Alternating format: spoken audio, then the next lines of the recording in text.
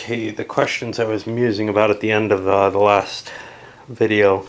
Obviously, the trade in progress is where you're going to be getting the progress track. You get that if you succeed in the trades, right? And you might get up to 3 levels of progress off that. So that's the way the game moves forward. It wasn't clear to me. Again, you know, the rules do a horrible job of giving you any idea of what the game's about. And I feel like you have to kind of play it through or have somebody explain it who does know, rather than who's looking at this. So, my first player is over here, and the guy with the I can seize the turn doesn't want to do that. In fact, he didn't want to do it on the first turn either. He didn't want to spend that big card, is basically what it comes down to. He's not too miserable with what he got. So, these guys have the Guptas, and that means I can start something over here in Hyderabad.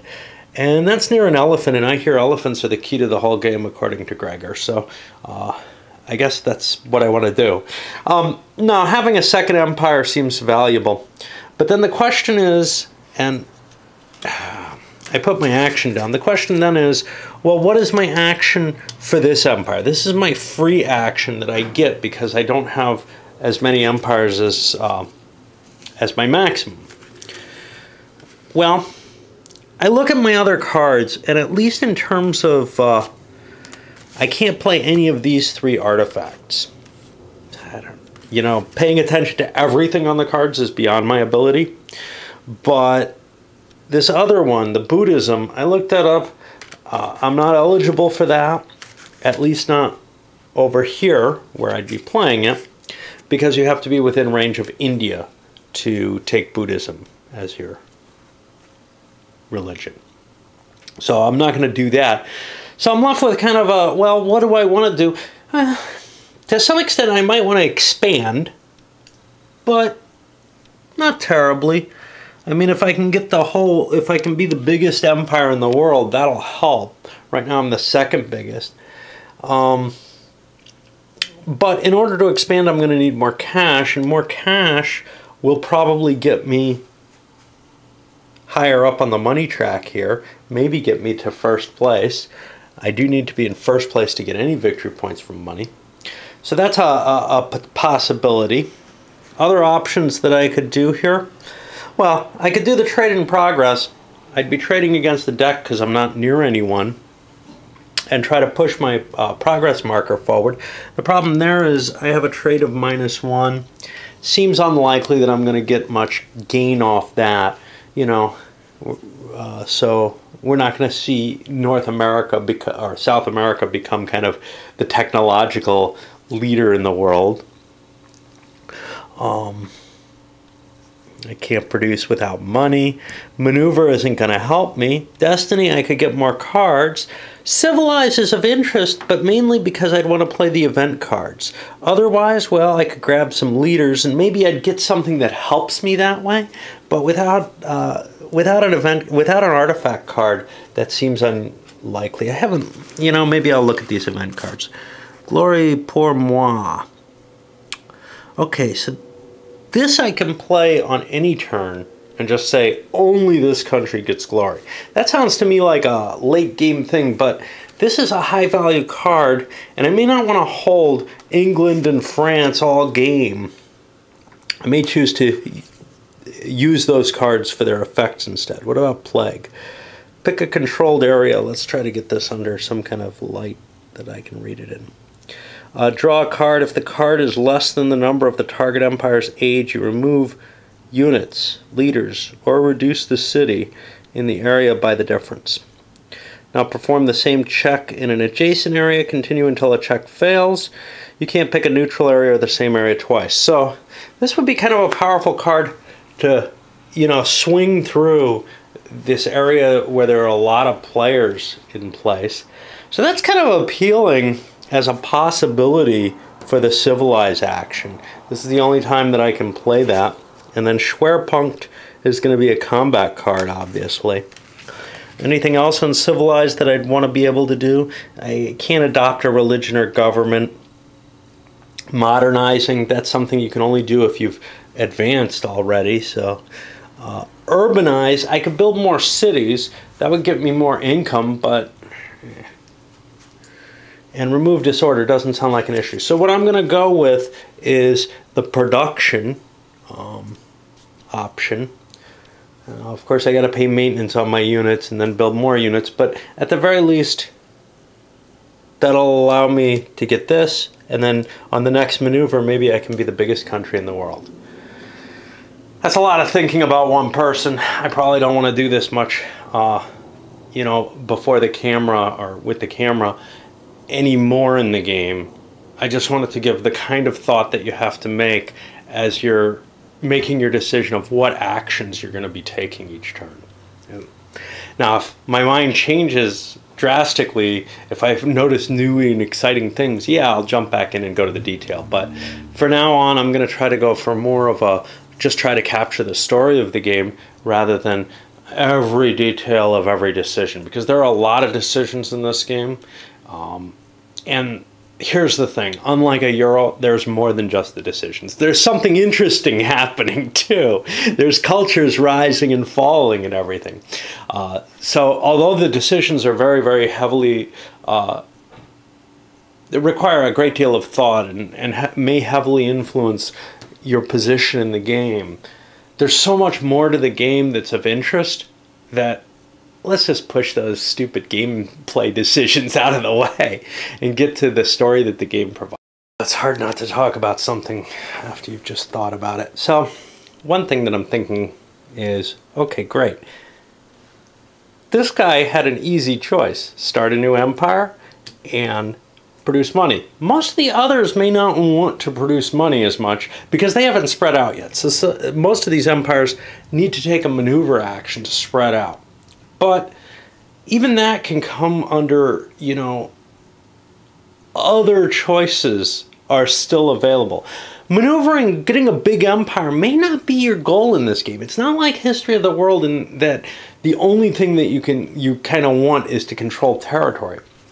So as an example over here with the Chams, they don't have another empire, so their non-empire card pretty much is forced to be a destiny.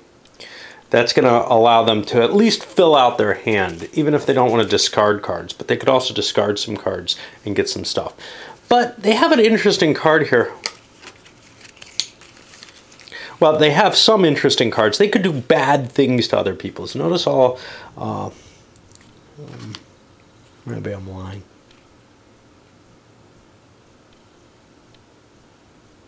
Okay. So... if I do the civilize action, there's a number of things that can happen here, among them artifacts.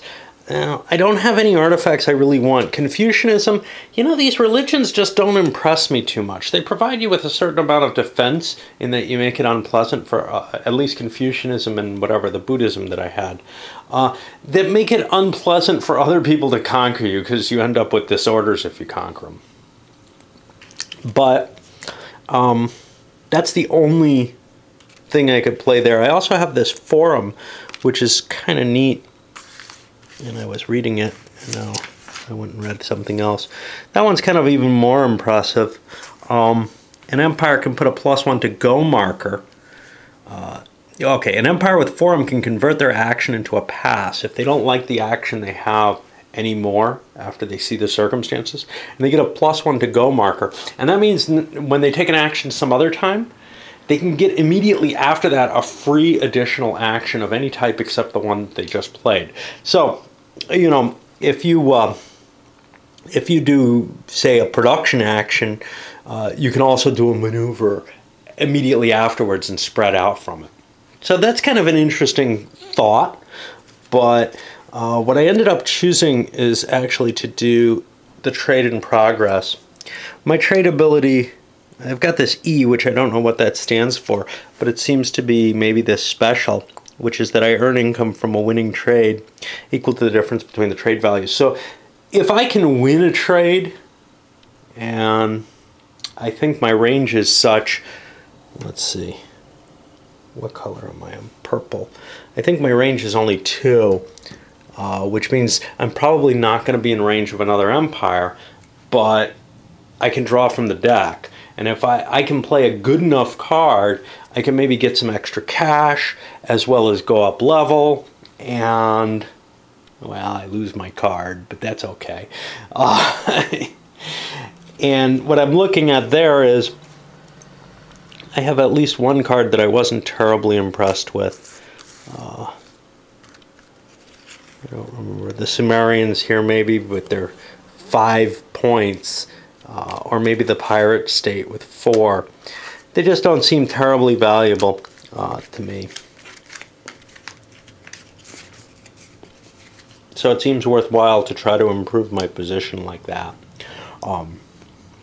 But there are just so many different options with each player at each moment that it's kind of painful. Anyway, I'll put this here to remind me where I am so I can take an actual break, because this game is very fatiguing with the card play situation. Right, so somewhat in a naive way, I've filled out everybody's selections. Everybody's got one counter for their non-imperial action and one on their umpires. I don't know how it's going to work out. There is the problem, though, where I have to reveal what everyone shows. So, you know, basically, I'm going to have to be going around the table and again. Same issue is going to be similar, yet less physically demanding in a opposed game. And I mentioned this with my friend Clueless Dave as an example, although I haven't heard from him in forever. But you know, basically everybody checks, hey, what am I doing? Am I doing a start umpire this turn? Starting from the person with the start player thing, and then just working your way around, and everybody who does has to announce, yeah, that's what I'm doing. All right. Poor Gray has to do something to improve themselves, and I don't think they're doing, I think they're doing a maneuver or something. So they're kind of stuck in this dark age here. Things have gotten interesting enough. I want to take a pause to talk about them. I didn't take a break. Over here, we have the Guptas started up. Hey, this is a Gupta game. Don't tell them apart. Anyway, not much that happens with them, but they're in kind of this nice little area where nobody is. Great. And they get points for India, as well as if they spread over the world. So they're going to create some glory each turn. That's fantastic. Of course, they're stuck in a dark age too, because they started at the 0 level penalty. Purple did not start an empire here. They've got a destiny card in hand, or chit in hand, so they're not going to get to do that. But then I come over to the red pinks, and they're starting a new empire with the steppe nomads. Now remember, they still get to do another action, right? So getting the most pieces, most empires out on the board is really an advantage. There's going to be a sort of a rush to try to get that third empire and get the black set of pieces on the board. The steppe nomads aren't terribly, they don't have a city until, the ability until 4. They get elite ability, which presumably does something during combat. Again, you know, I forget all the rules when they just blur by like they did. They're going to have cheaper cav, but here's the biggie. Their income, their initial money is the age times 7. So they started off with like 21 bucks, and that's what I really wanted to zoom in on. The other thing is, although they're interested in being the top dog in Asia in terms of territories, they may not make that. Oh, here's the other thing. They get a free maneuver action immediately on their first turn. And more than that, if you liberate a land from them on this first turn, you lower the other empire's progress by 1. So I can kind of pick on these browns. What are they? The Magyars there.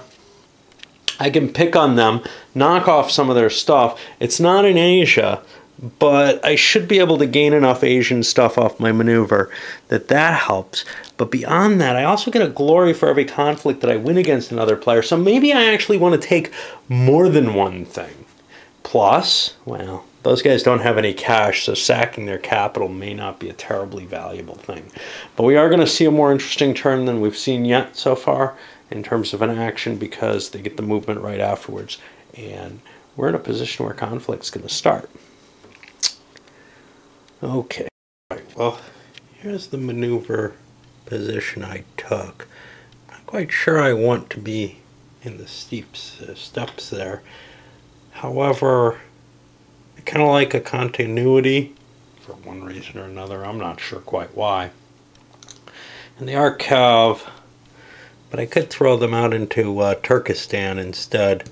They'd have a better defensive factor there. The steppes are terrible with no defense compared to the mountains with 3, and they both have the same income.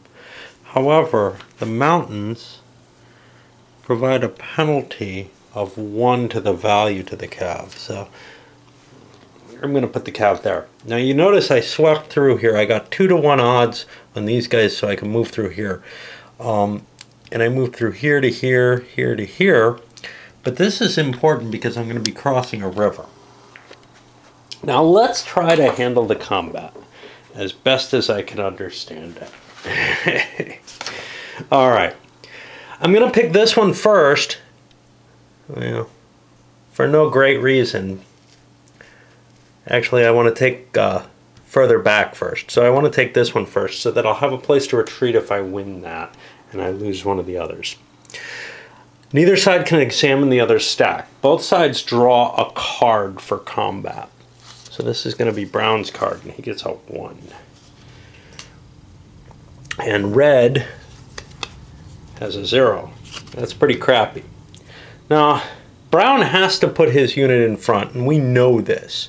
Unfortunately, we also know we don't have a whole bunch of things here that can fight. So if we look at how you determine the total value, it's going to be frontline value, support value of the other half the units.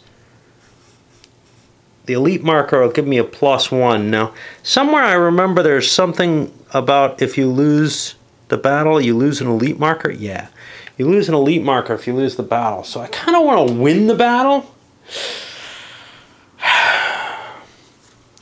I know I'm going to face him with just this. Now, if I come in there with 5 + 4 is 9, I should win this battle. So I'm going to throw everything in, because that gives me a total of +10, even though I have this crappy little card, because all he's going to have is his 2 there.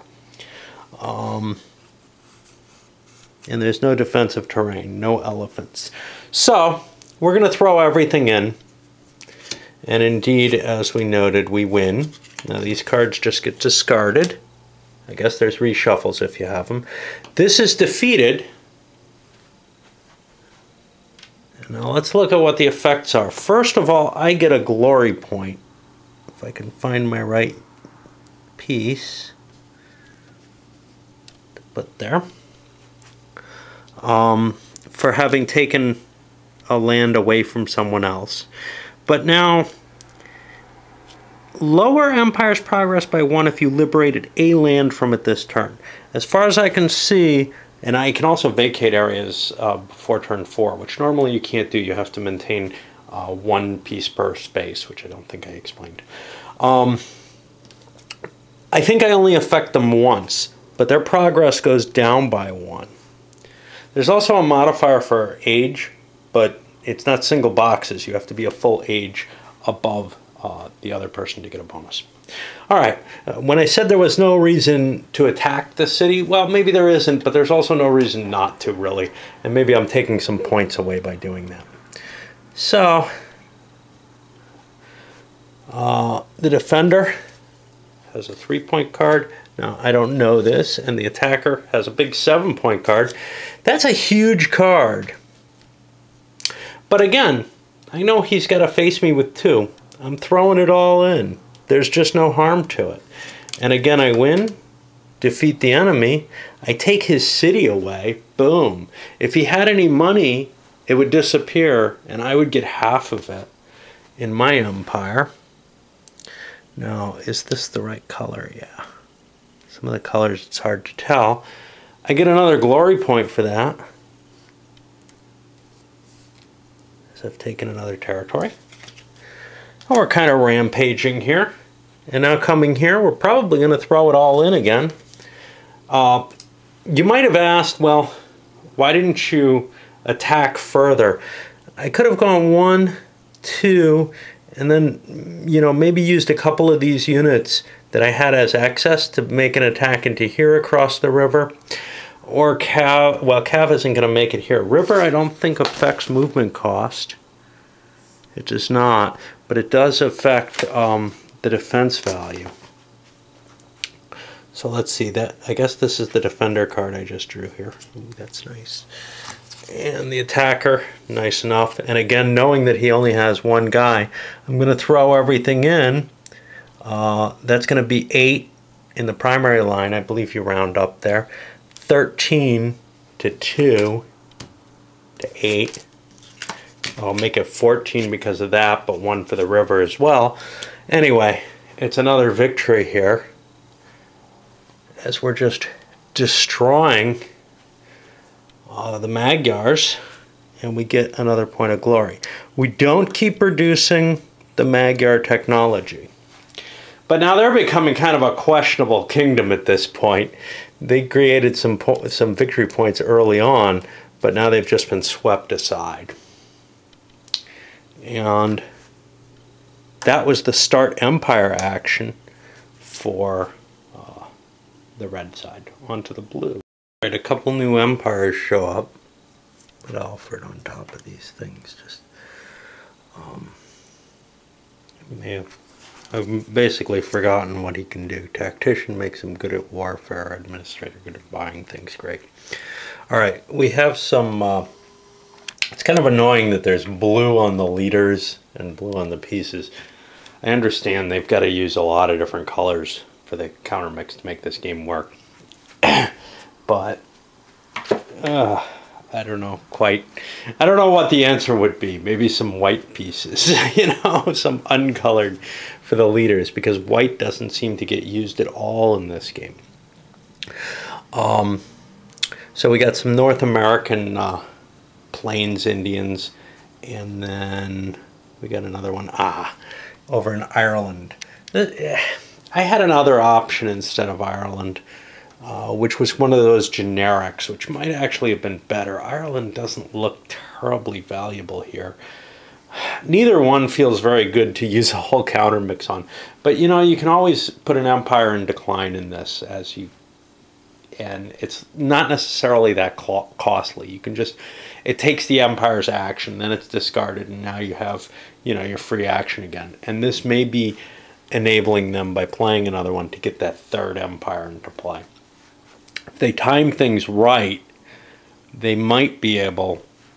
See, here's the thing. You start an empire, you get that third empire. Well, when you put it in discard, then whoever's the first player for the next turn gets to start an empire. So you might be able to time things so that you get to start empires that you like by discarding when the guy just before you is going to go. Of course, there's that, oi, it's my turn, card. Okay, now we come to where the interesting point is, which is, geez, that guy over there. He's also starting an empire, and he has two choices: Benin and the Arabs. Benny and the Jets. The Arabs, wow, big 7-point card, and they really like Age 3. I have two special leaders in Age 3, and we'll talk about them in a moment. I have a nice trade bonus, especially in Ages 3 and 4 of +2.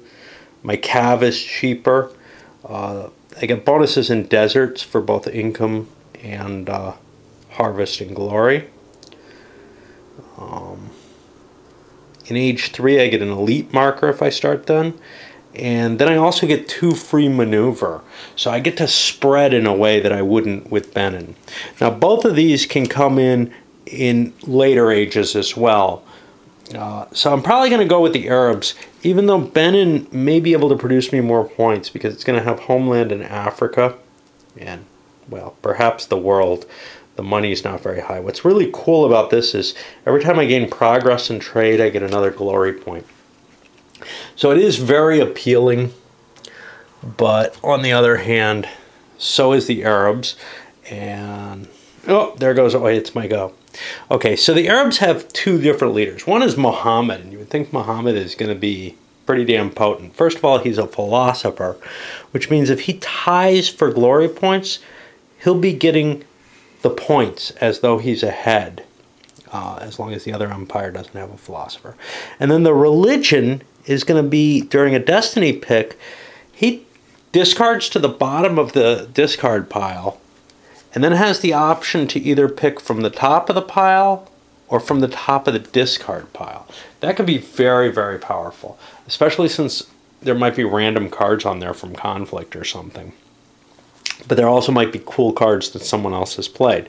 You have to kind of maybe keep track of what's been played. Maybe you can paw through the deck. The other one is a scientist. Now, scientists are also interesting because they allow you to play 2 cards during a trade in progress. And after the cards are revealed, you get to decide which one you really played, which might allow you to play for the win, and then if you still didn't get that, play a really crappy card so that, you know, if you don't get the win, you don't spend anything on it. Both of those are very appealing options. I think I'm going to go with Muhammad. Mainly because I'm not sure trading is going to be my first choice. But, wow, I like both of these. I'm going to put him over here or somewhere. Anyway, I'll finish setup. But I want to keep him available because on the next turn, if I do a civilize, I could promote the additional leader. I'm only allowed 1 free leader in the start empire, but then I'll be allowed another one if I do a civil. One of the problems is I have this elite marker and I should be really awesome and everything. The thing is, I can't get very far because I'm not allowed to leave my territories. I'll leave my cav here and move infantry forward, I guess. Not quite sure where to move. I want to come into conflict with other people. I think this is probably my richest territory. I've moved down and grabbed an elephant. That means next time I produce, I can buy that sucker. He just costs the same as any other cavalry. And they're very potent in combat. Not so much in anything else. Up until like and through era 6, they're still very potent combat units. Then in age 7, I think they become discarded completely as to any value. When you're able to get nukes in Star Wars and such. But wow, you know, they basically eliminate the entire strength point of the front line of the enemy in a round that they're committed in the front line. We got one more player, and I bet he's got an empire to pick. The final player in terms of gaining a new empire is going to put the Mongols out into play. They don't get a city to begin with. This was something of a choice because, well, I actually had these Chavin Mochikas who start in Peru if the Incas aren't in play in Era 3. Not a lot of money. I'd be competing directly with that thing, and that didn't seem like too big an option. More interesting was the Seljuks. Maybe if the Muslims hadn't shown up here, they would be of some, well, the Arabs, they're not Muslim yet, even though they've got Muhammad in charge. They start back here and kind of want to get into first place in Asia and Africa, and of course they're also kind of interested in being the biggest Muslim power. With 20 bucks, yeah, they could be kind of big, but they just weren't going to do too much damage cutting through. So I decided they're not as interesting as the Mongols, who have humongous amounts of abilities. First of all, I've got to look at my leaders. I'm going to get Genghis. I'm sure he's got tactician at least. I'm going to have an elite marker. Cavalry only costs 2 initially. I get 2 free maneuvers. I can leave territories before age 4. Whenever I attack someone and beat them, I lower their progress by 1. I get glory for being the biggest in the world, the biggest in Northeast Asia. I'm not sure how likely that's going to be. That's this chunk over here. We're going to have to face Korea for that. But 2 for the world, 1 for holding my home area. But here's the really cool one. Every land and every city I liberate from a more advanced empire gives me an additional glory, and any empire that somebody discards that's adjacent to me gives me an additional glory. So this is a really warlike society, not surprisingly, and it's going to have a fairly hefty effect on things. Unlike in History of the World, I don't want to send my Mongols into China because territory is not the important thing. My glory is gained by sweeping out and conquering things. So if there's no enemy to conquer, well, why bother? Let's go for something else. This might be able to help my Saxons break out of their kind of ugly situation. Although I don't think I'm going to make it as far as the Baltic in this turn. All right. Let me fish out Muhammad and other things. Genghis. These grand conquerors, they're all the same, right? Whether they form a religion devoted to peace or not. Let's see what he's got. First of all, he's got the tactician advantage, which we've looked at, but he also has strategist. I forgot about this one. After our empire has finished moving and resolving conflicts during maneuver, including each multiple move, any unit stacked with the strategist may move and resolve conflict another time. They can only move if they remain stacked with the strategist throughout the move. I should be able to make some big headway here. Let's build us some armies, and I'll show you what happened afterwards. This is my first move. I'm kind of deciding not to go after the Koreans. I could try to wipe them out, but with them not spread out, that doesn't seem terribly valuable to me.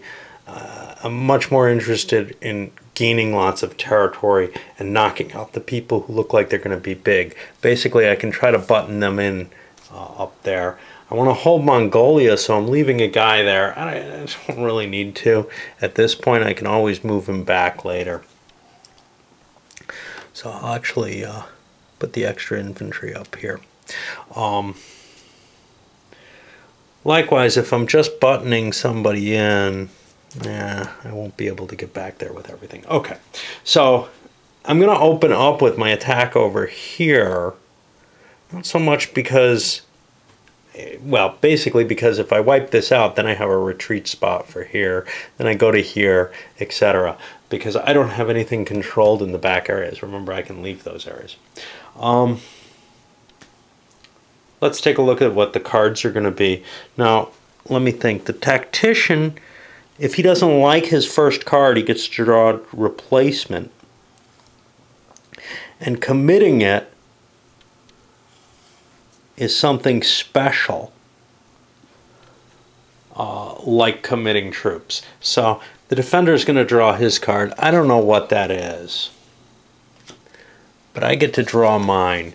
And this is a decent card. I'm going to go with it.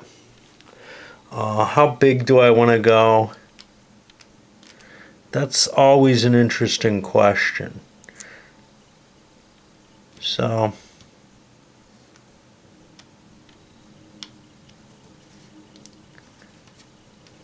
I think I want to commit everything because I'm not facing a very big enemy. And now the question with the enemy is, what do I want to commit? Now remember, if I don't commit everything, I can retreat, and that might be to my advantage.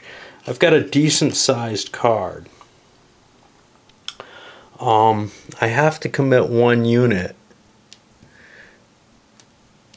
I don't think I'm going to be able to face Genghis, so I'm going to commit just this unit. Now I find out at this point that Genghis has committed everything. And here I have 6, 8. He didn't have to cross a river. This blue line is just a demarcation of the zones. It's these little blue that would have been a river. But I'm facing, let's see. You got to kind of figure out what you want where. Front line. Well, this is definitely not going to be front line. These two are definitely going to be front line. So I got to commit one of these to there and one of these to there. So I've got 7, 8, 9, 10, 8, 9, 13. And Genghis is committed, so if I get tied, I don't lose anything. That's 13 plus 4 is 17 to 8. I beat this. All right, but I haven't won the battle yet. And I'm going to get a disorder marker, which causes some problems. Does the enemy want to keep fighting me here, or does he want to give it up? Giving it up is going to hurt him technologically. I got to think. The unfortunate thing, when I first read the rules, disorder doesn't sound like it does anything except allows people to retreat. Then I remember finding a rule on disorder, not in here, not in this big pile of crap that's in this example, but I thought maybe it was in here, but I'm not seeing it there.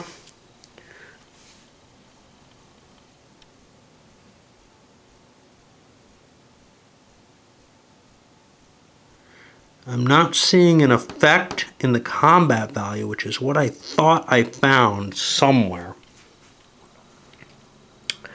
And I have no idea. I mean, I know there was another effect to disorder because I found it, but I cannot find it in the rules. And this is the hell of these rules. I have no fucking clue what the effect of that disorder marker there is. I know it's a bad thing. Now here on the negative side, these guys can't withdraw because I'm not disordered. So they're going to have to fight another round and probably get destroyed. But now I got to spend time trying to look through the rules to find something that I may have glimpsed once, that I remember glimpsing once, but I do not remember when I read the rules, and I have no idea what they are. I probably explained it to you because I think I found it when I was explaining the rules to you. And now, no idea where it's from. And there's no way to find it in these fucking rules. What is in this chart here? I had to look over in this humongous example to find where it would be. The best frontline and support value used by units you committed this round for each disordered marker your enemy has acquired. The other thing is retreat. You can only retreat if the other empire has a disorder. So the fact that I hit Genghis with one means that I'm going to get an advantage there. So I basically can double my force if I stand and fight. I know what he's got. I know what his value is. 3, 7, and 6 is 13.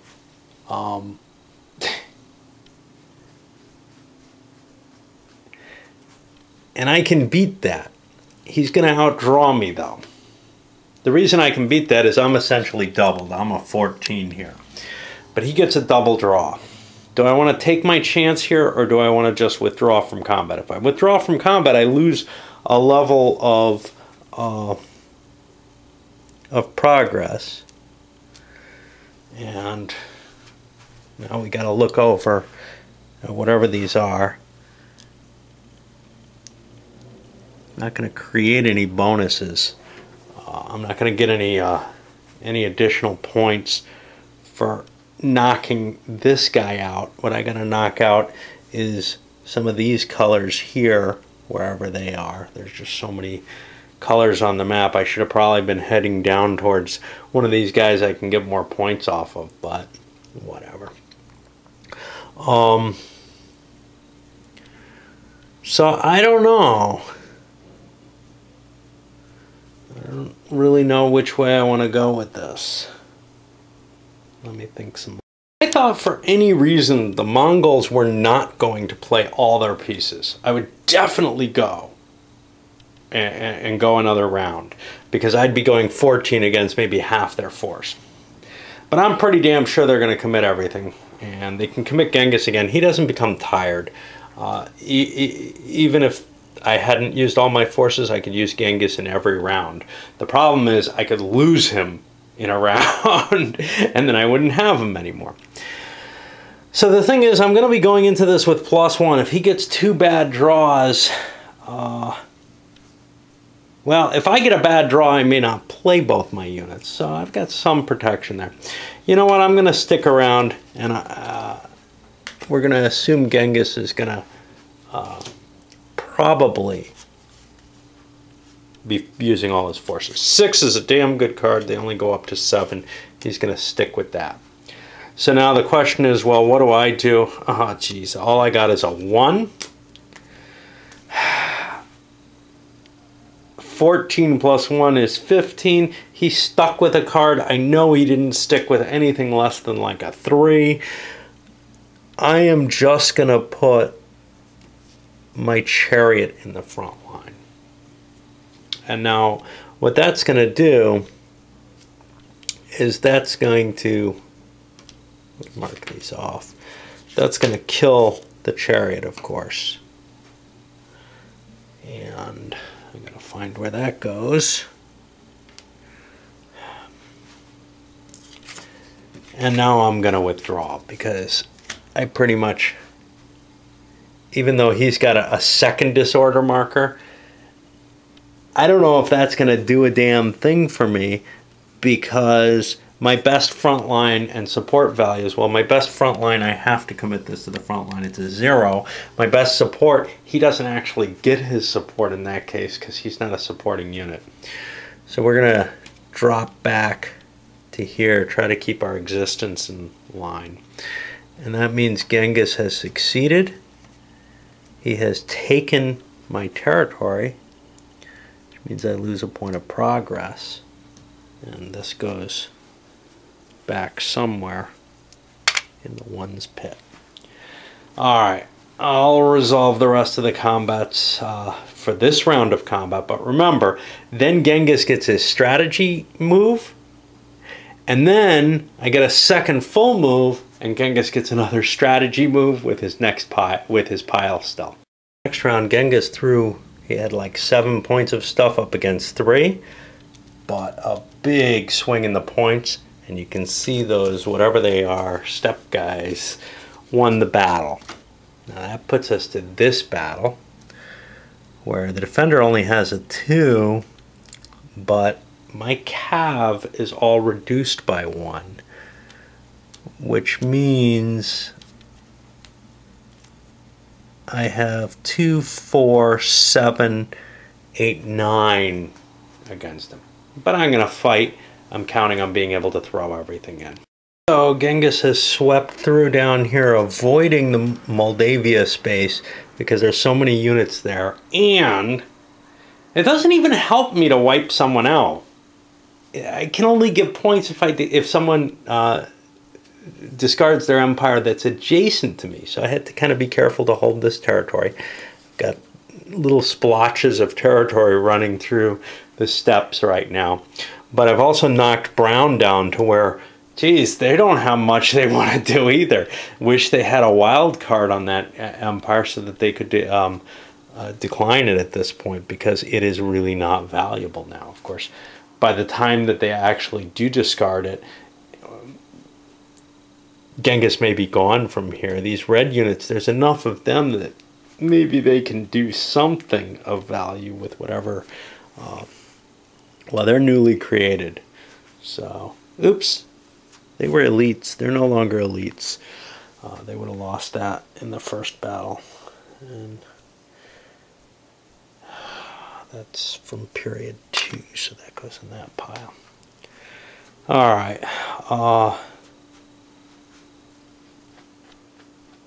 And Genghis lost his elites too. Although maybe he wouldn't have if I had because he lost a battle back here. I don't think you gain elites except through cards, as far as I know. God knows. I mean, it's just so hard to find anything in these rules that as far as I know, you don't. You could just have multiple chits worth of them. Okay, that has put us through to essentially the production phase. And now I've got to look through everybody and see if anybody's doing production or wants to in order. And likewise throughout the rest of the choices. Now you can do something kind of tricky, like if there's an empire that if you want to start an empire, but you also want to do a destiny action, you could put the destiny action on top of an empire, and people think your empire is doing something, but it isn't really, just as kind of a, hey, that's kind of neat. Right, Alright, so now the first player actually, with his Chimu over here, has done a production action choice. And what we do is we just count up his provinces. He's got 3 forests, nothing special going. I'm sorry, those are jungles, not forests. Not a big difference there, heavier defense and movement point costs. Oh, wait. Aircraft, etc. Same as in the forest. Okay. So, with 3 of them, that's worth $6. And 2 mountains, 7, 8, 9, $10. And then this brings me up to $11. So I'm up to 13 there. Money is worth a victory point to me if I can beat the top in the line. Now, I don't know whether other people who are competing in money are going to get there. For example, Korea is interested in money. So, you know, maybe I have to guess. But if I rank above everybody at this point, who the hell are these? The Irish have a ton of money. Why do they have so much money? They started with only 12. This can't be right. They must have spent that. Let me see. They have no special abilities here for what they bought. So they started with 12. They bought themselves a ship, which is 5, 6, 7, 8, 9, 10, 11, 12. They should have spent all their money. I just only spent the boat or something. Alright.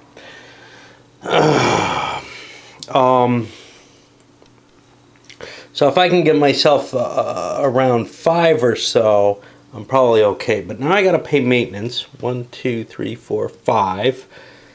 And you can see that drops much of my cash, so I'm not going to get a lot of expansion if I want to get victory points here at this point. Now, how much does expansion really matter? Well, if I'm the biggest in the world, that's a big deal. And right now, I'm not far. 1, 2, 3, 4, 5, 6, 7, 8 for the Arabs. Our Mongols are at 2, 4, 5, 6. And I'm here at 5.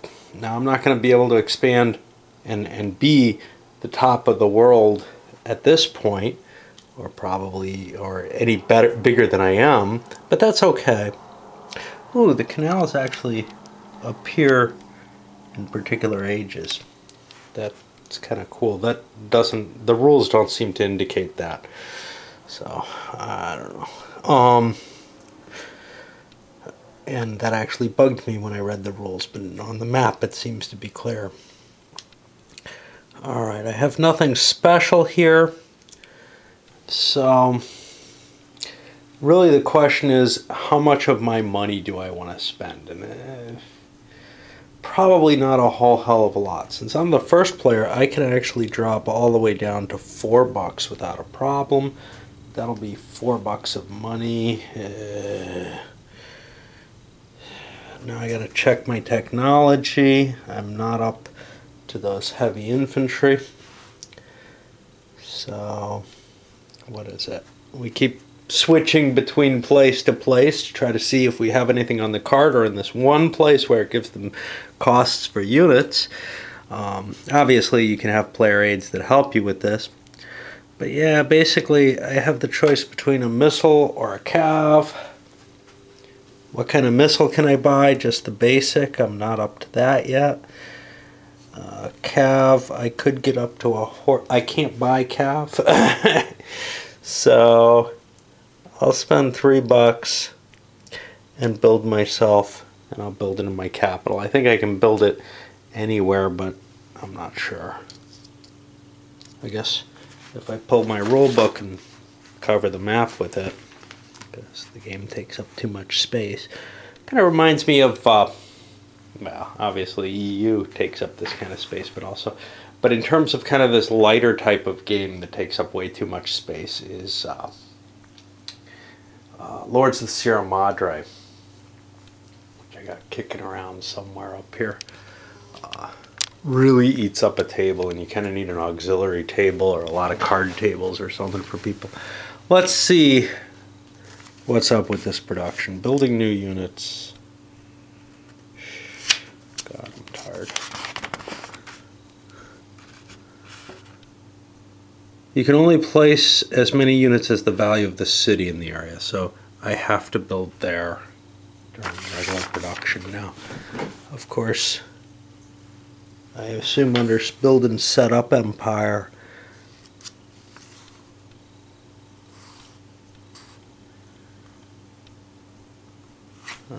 that may not be required. I don't know.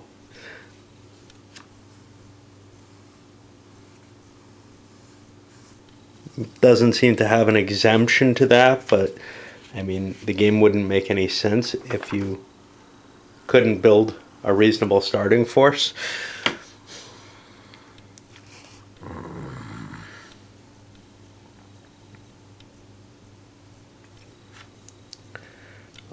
Anyway, that's how I'm gonna run it, and that's it for that production. I'll look through, see if anybody else has production. These guys had production and they made $2 have to pay 1 for their unit.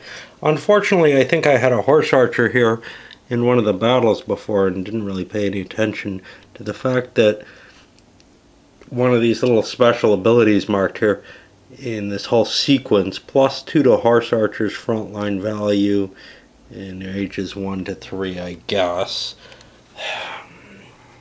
It's just, you know, there's too much to keep track of for me.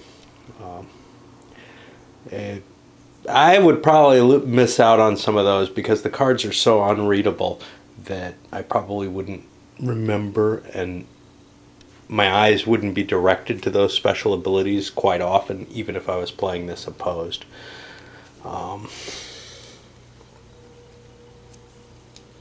And that gets us through the production. So now we go to trade in progress, and we definitely have. Okay, so these chams here have trade in progress, and they have special rules. They'll earn income from winning a trade equal to the difference between the total trade values.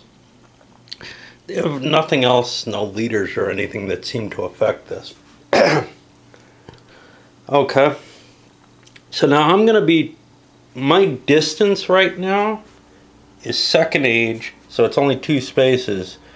And it says 2 spaces between, but they really mean 2 spaces too. You can have 1 blank space between. I'm going to be playing a card and then drawing a random card that I'm going to be facing. Now, as to the card I want to play, and I have a trade value of E0, whatever E might mean. I think it means special, but I don't know. Let's find out, because I gotta go spend time looking through the fucking rules to try to find what that means. And I know it's not. If it means anything, they would have told me somewhere. I'm just reading it as a misprint on the rules or something. I have no idea. So under leaders, there's an E2. What the fuck? What does E mean? I look over here. The only place where they talk about this shit at all is in this picture. And there's no indication of E in here that I can see. Of course, I don't like reading pictures. But in the rules, there's no description of what the fuck the card, how to decipher the cards. It's just kind of embedded in this. It's like, it's as if the Australian Design Group and Rollin went and said, geez, you know who's really popular at writing games that kind of reach a bigger audience? Martin Wallace. Let's copy his rules style. Because maybe if we make our rules that bad, people will like our games more or something. I mean, this really is a Martin Wallace style rulebook, like the worst of the Martin Wallace rules. It's not quite up to an Eklund rulebook, but it's close. Well, I have no idea what those E's mean. And I have no idea how to find out. I'll look up E here. Maybe that tells me something. I mean, you know, what the fuck? You'd think they'd try to make the game playable, but I'm assuming it's a typo or something. So, or it just means there's some special effect here. Or maybe it's E for earn. I don't know. But it's not explained anywhere I can fucking find. All right, so here's the thing. I want to put a good bit in here. But I don't really want to use my Italians up. They look like they could be useful. I know my Sumerians are not, but they have this vital air. If I could conceivably ever play something against someone, against this guy, this would be useful if he remembered that he has a defensive card. But I probably will never get to play it. On the other hand, the Pope I don't think did much for me. I already know Confucianism didn't impress me too much. And the Pirate States doesn't look valuable either. So I'm going to throw this 4 down. And I get a trade of +0 with that. So if I get a low vote, and I do, I get a 3. Okay, so I think this goes in my hand and this gets discarded. I think that's what happens. I think you automatically trade the items. Okay. Yeah, you keep the card that... So I won. Now that increases my progress marker by 1, and I'm pale pink. If I can find them. Now I'm in a dark age. That's not good. I hope I get to go further. I chose trade in progress, so I can choose to increase it another level. I'll do that. And now I can choose to increase it another level if I traded with an empire that started at higher progress, but that didn't happen. But I also won a trade, I won income from a winning trade equal to the difference between the total trade values. That difference was 1, but that means I get a buck if I can find the right shit for that in these piles. Kind of this pinkish purple. That's me. Now that's crap. That's kind of important because he gets a bonus if he ends up the highest in income in total cash on hand. Well, I'm going to have to cut the camera so that I can stack those because these counters are too slick to do it one hand. Alright, that was the last of the trade cards. Now we go to people who have a destiny pick. Now, I know for a fact where these are. They're going to be these guys who didn't create an empire this time. So that should be pretty easy. Basically, you just have the choice of, geez, do you want to hold on to these cards or not? And that's kind of going to be tough to think about. So I'm going to have to think about the cards I have, discard them, and draw new cards. It's not necessarily the case that high value is all that's important. So wait, I had this. I can initiate another trade. Oh, crap.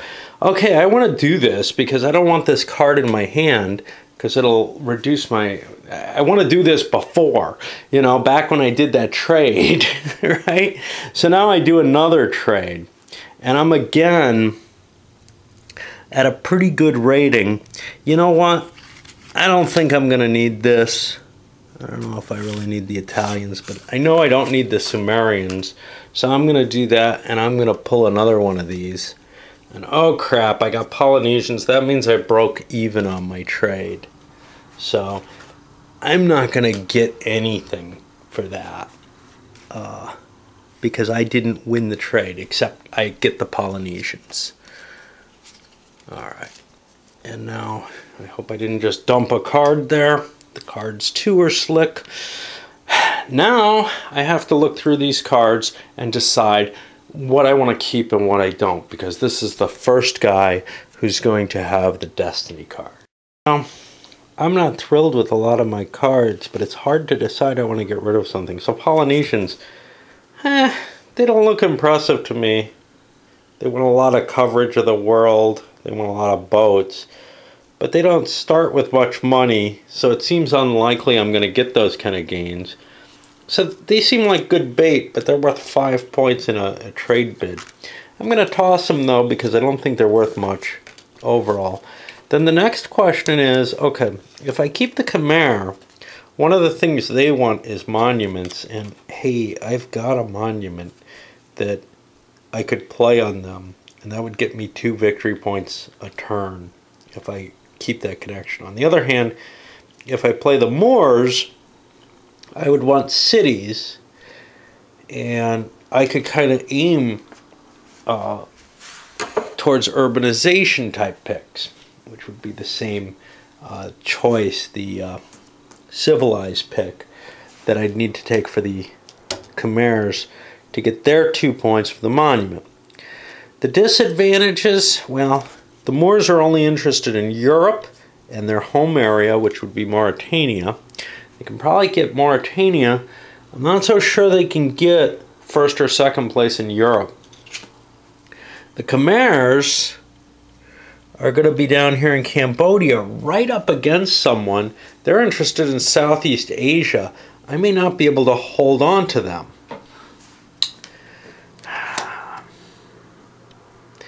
These are both kind of crappy cards in a couple of ways. I'm going to pitch them. I'm going to draw, even though I kind of want to start a new empire, and I'm going to draw 5 new cards, and we'll see if I got lucky here.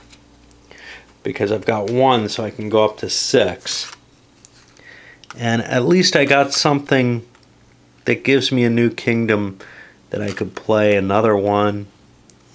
Hittites I'm not going to be able to play. Unfortunately, I threw away a better card point-wise than any of these.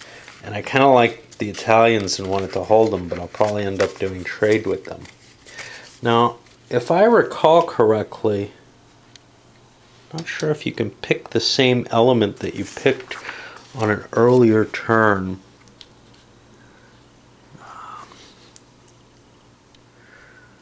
See, unfortunately, actions are described here, but then they talk about what happens after you've picked them. So now we have to look somewhere else to see where you actually did the picking, which is up here,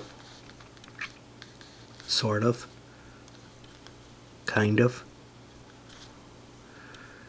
And something in my head says maybe you can't pick the same action twice in a row for the same kingdom, but man, I can't find it looking through here, and I'm not sure that it's correct. So again, like a lot of things in this game, I've got this vague idea, well, maybe the second action is just the you can't pick 2 of the same action from your pile. So I think you can repick the same action, which would mean that I can keep doing trade with this, and I can keep doing whatever the hell it was I was talking about. Well, maybe that is what I was talking about. Alright, we'll see if anybody else has trade in progress. Alright, let me change that to we'll see if anybody else has destiny. And nobody does. So we go to the civilized action. Well, no, somehow I missed the fucking maneuver action on here. I am so goddamn tired. Alright, well, I'll catch them up. It's no biggie. I'm not going to remember to check that guy for any action cards in case he gets in a fight. So it doesn't much matter. He's sort of out of it anyway. Nobody's going to be harassing him. So now I'll go through everybody and see if they have maneuvers, just because I can't take a break now because I've screwed up the order there. And just about everybody who's on the board does have maneuvers. So I'll come back after I've moved all of them, unless something exciting. Well, our Danes are our first option. They've got kind of a problem because they're really outnumbered by these Saxons. And my goals with the Danes, I could probably sit there in Denmark and not lose anything and get a victory point per turn.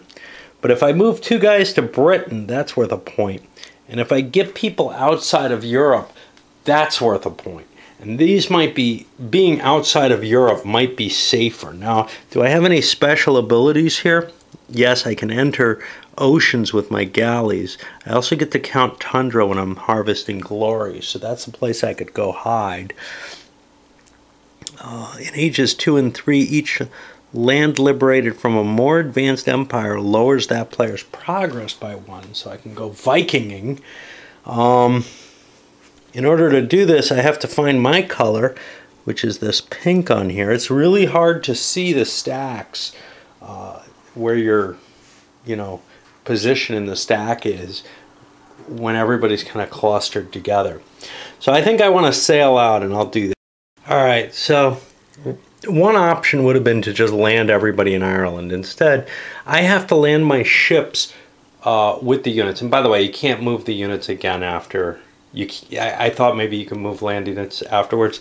The way the naval transport is stated, they have to start the maneuver action in the same area and move together for the whole action. So I can't split apart. Anyway, in addition to grabbing 2 British spaces, I've also sailed out to Iceland and to Greenland. Now these are both European territories. I have to make it to North America to get any further. And I'm probably going to lose Denmark, my home area, for this, and only end up getting 1 victory point for the English territories, assuming the Saxons don't land there, which would be really bad for me.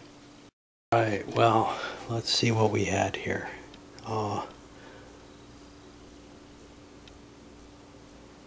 Pink did a maneuver. We did them. The next one is something kind of blue, which would be the Koreans, and you can see they knocked some of the Mongols out of the way. Over here, the Goths kind of streamed in, killing mainly steppe stuff, but they actually attacked the Mongols here too and drove some of them back at losses. That puts them in pretty strong position. Elsewhere, I don't know what that says production, so they did not. Here, that's who I'm on. I'm on the Saxons at this point. And this is kind of problematic. I got big stacks of Saxons. I want to get to Britain, no question. Okay, well, I'm allowed to carry 2 land units on each ship, and that's about all I really have going for me. I have a no castles less than 3. I'm in level 3. So I'd like to do this naval invasion, and I'm trying to find out where the hell I found. I'm pretty sure I found a rule saying naval invasions have some kind of penalty, or maybe something that said they don't get the penalty.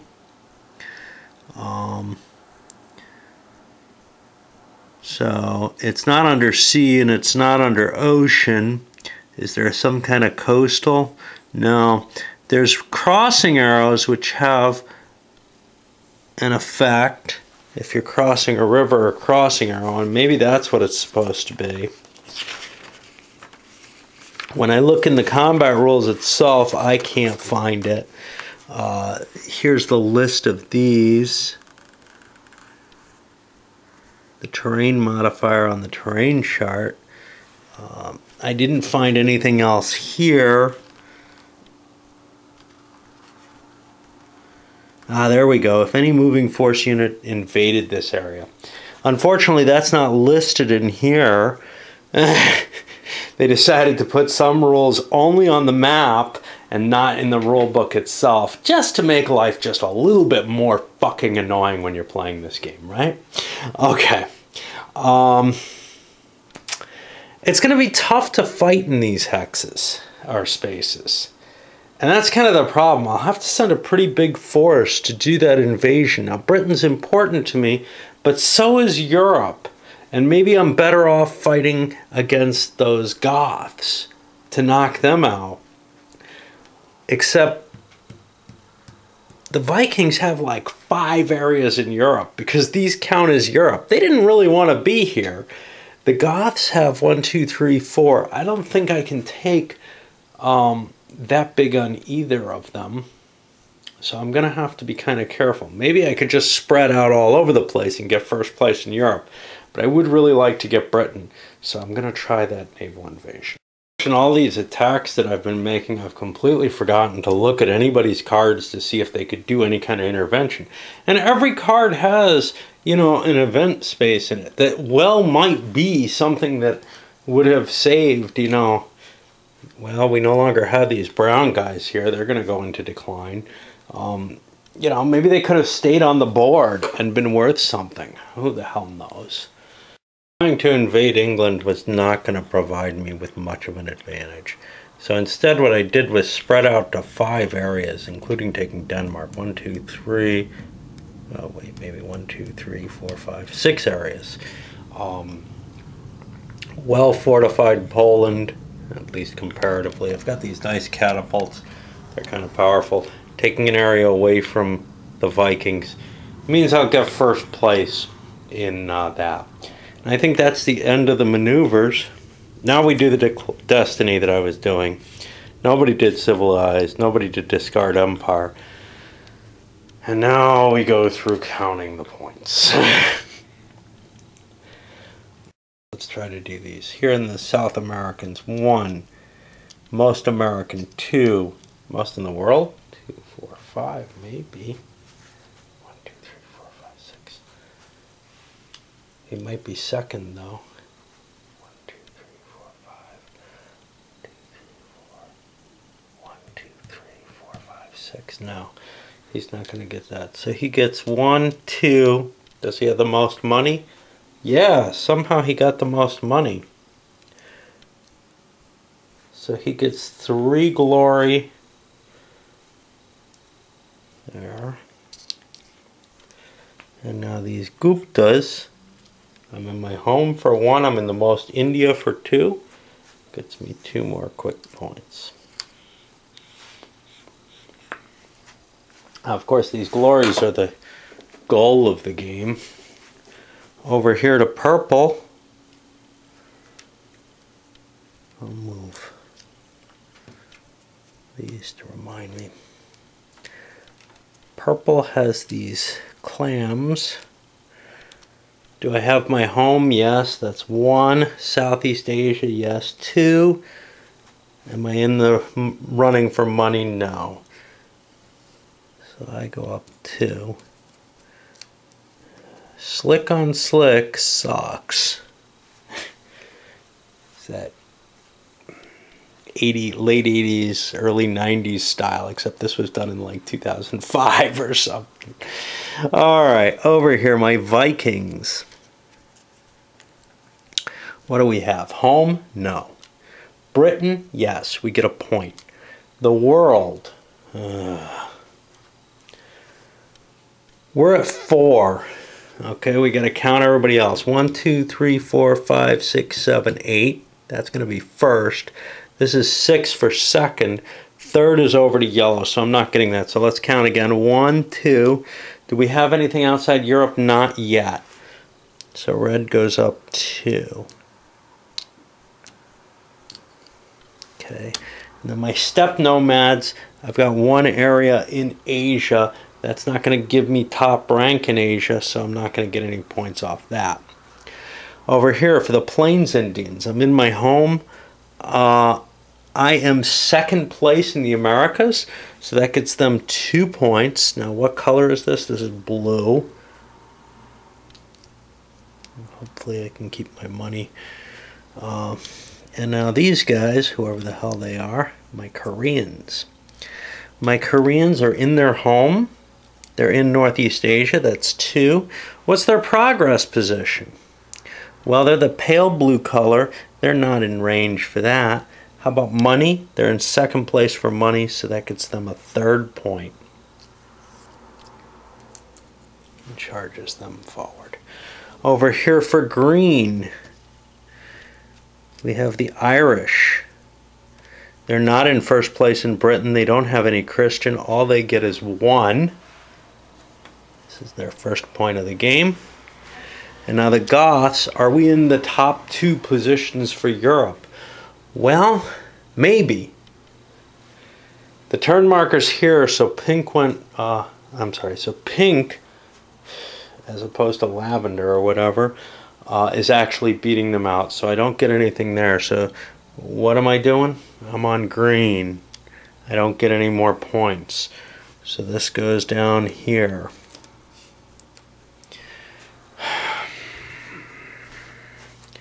Over here for the Magyars, they've disappeared, so they're not going to be worth anything.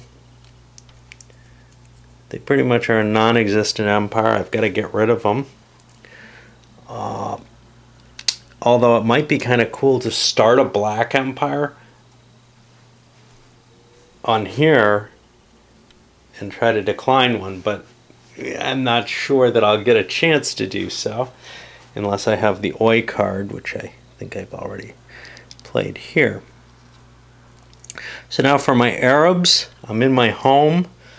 How am I on the world? Oh, geez, maybe I'm the top in the world. 1, 2, 3. Yeah, I'm the top in the world. So that's 2 points. No Muslim, nothing there.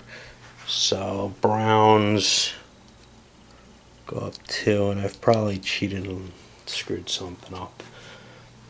Okay. Over here, the Saxons, they want Britain and Europe. Well, they didn't get Britain, but they are number 1 in Europe, so that's worth 2 points to the gray player. Try to slide that in there. Very tight fits. And then the Mongols, Northeast Asia, I've lost my positioning there. Home, I have that, so that's a point. I'm not in the top couple for the world, so all I get for this is 1 point for my Mongols.